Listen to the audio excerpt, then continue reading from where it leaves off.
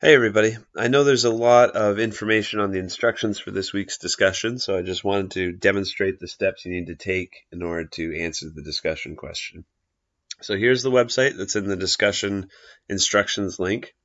And then the first link they tell you to click is right here at the top, the one that says for over 800 occupations. So this isn't every occupation in the United States, but it's probably all the most common ones. And so for this example, I'll do this as if I was a nursing student, but you could find your own occupation depending on what you're studying at Herzing. So I'm pressing Control F on my keyboard. Let me show you what it showed up on Google Chrome. Control F brings up this search bar. I'm going to type nurse. That way I catch nurse, the word nurse, N-U-R-S-E, and I catch nursing, N-U-R-S-I-N-G. But that brings me to nursing instructors. As you can see, I'm going to click the down arrow. There's registered nurses. That's the one I'm interested in.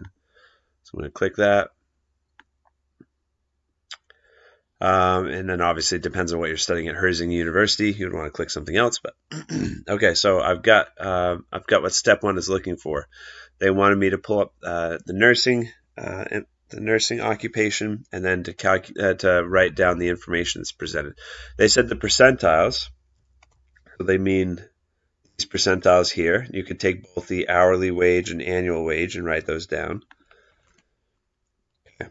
It doesn't have to be both though. But just make sure when you copy and paste that, like I'd actually want to copy the header because that doesn't take the data with shows us which percentile is which. This needs to be deleted.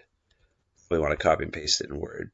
But yeah, you want to make sure you say, hey, the 10th percentile is $28.58. That means 10% of people make less than $28.58 an hour as nurses. Less than 10% of nurses make $59,450 a year. Okay, that's what the percentiles tell us. And then you'll also want to take this information. You'll want the mean and the median. The mean hourly wage is here. Let's see. Oh, the median's down here. It's the 50th percentile. Those two numbers are important when we measure a typical value in a data set, because they can help give us an idea of where the average is. But the important reason for having both the mean and the median, even though they both try to do the same job, is the median is resistant to outliers. If your data has skew, if it has a lot of outliers, then the mean is going to be pulled towards those outliers. The median does a better job of telling us a typical value in a data set when there's actually outliers present. So okay, so that's step one. Step two, they want us to click this link at the top, geographic profile for registered nurses.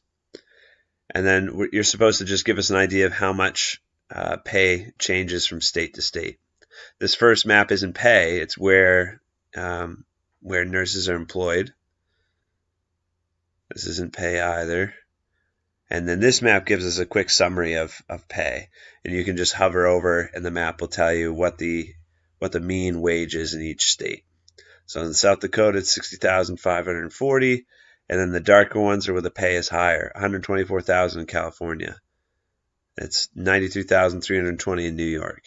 Okay, so when you hover over those, they'll tell you the mean salary.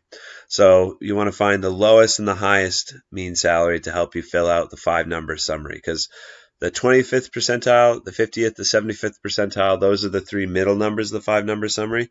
The minimum and maximum are the actually this won't help because this doesn't tell us the min and max. I don't think you can actually find the min or max with this information, so you can't complete the whole 5-number summary. But you're supposed to identify the highest paying and lowest paying states, so that's just a matter of hovering around, finding out which state pays the most, which state pays the least, and then calculate the range of pay for your state.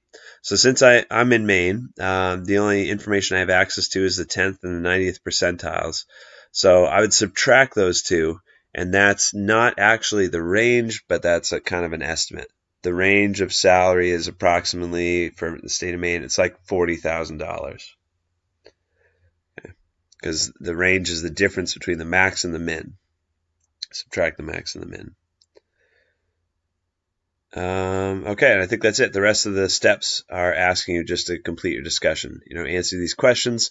Some of them are opinion-based. Some of them you should support with numbers that you find in this little bit of research that we've been doing off to the side. But I think that's it. Let me know if you have questions over what to do. I'll be happy to help.